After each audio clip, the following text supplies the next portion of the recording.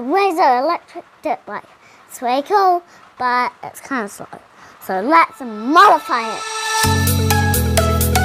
Volts are proportionate to speed, amps are proportionate to torque. Increase the voltage, increase the speed, increase the amperage, increase the power. So we are going to install a higher voltage battery and a more powerful computer. Once we remove the plastics, we can remove the batteries and the speed controllers. This battery looks like it was made before I was born. It's 12 volt, 5 amp hour. These little batteries are 3.6 volt. There's 14 of them, and I need to make a 24 volt battery. Each battery is 4.2 amps. I drew a picture so that we can calculate the battery that we can make. Let's work it out in the 7S2P format. 3.6 times 7 equals 25.2 volts. 4.2 times 2 equals 8.4 amp hours. This turtle here is a flying turtle, and it's attached to this motorbike because before it's slow, but soon it's going to be fast. That's why I drew the cheetah over here.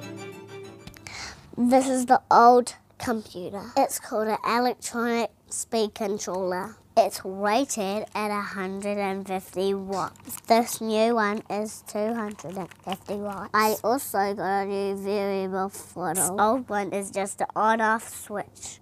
With all this extra power, the motor is going to get hot. So we're going to install this heatsink to keep it cool. We're going to glue it on this JB Weld high temp barrel epoxy. The heatsink is epoxied on, and I relocated the speed controller because the new battery was a little bit taller, so it didn't fit. So, how fast is it? Faster than a dog.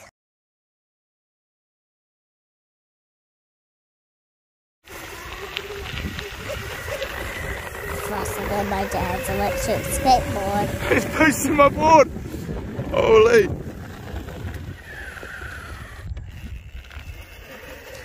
Fast enough to push the tails in the sand.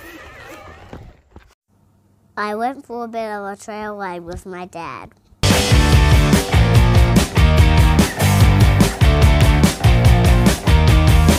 full power up the hill. Oh.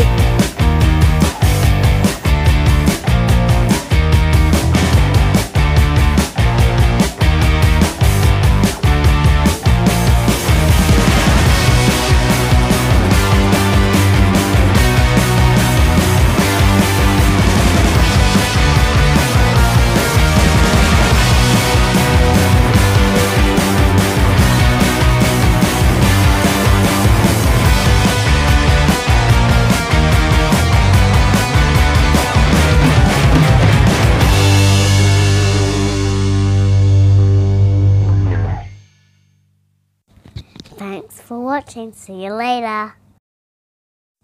Yeah, you probably wanted to know how hot the motor got. Well,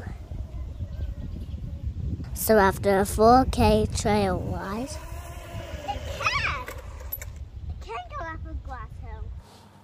The motor got to 36 degrees. As you can see, the heatsink seems to be working. On the same ride, my dad's skateboard motors are over 40 degrees. Okay, bye. For real this time.